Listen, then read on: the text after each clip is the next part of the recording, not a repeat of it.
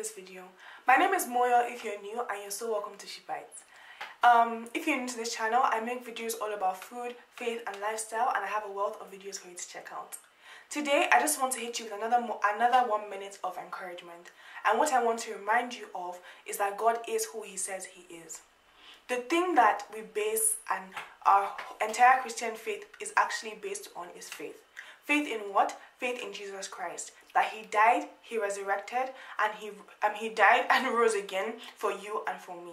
What does that mean? It means that when His body was crucified on the cross of Calvary, He did not die because He deserved to die. He did not die because He stood up for God. He died because that was God's plan from the beginning of time. It was God's way of restoring you and me into a right relationship with Him. Why? Because without blood, there's no remission of sin. Jesus was without sin, although He faced all the temptations that we face in a day-by-day basis. And that made Him the perfect one to take on all our sin on His body on the cross. Jesus was not just the Son of God, but He was actually God in the flesh. God came down because He loved us so much that He didn't want us to perish. And doesn't stop there. The key word is relationship. He did not come and restore us to Himself just so that He could be a tyrant over us or control what we do. He came to restore us to Himself because He loves us and He wants us to have a relationship with Him.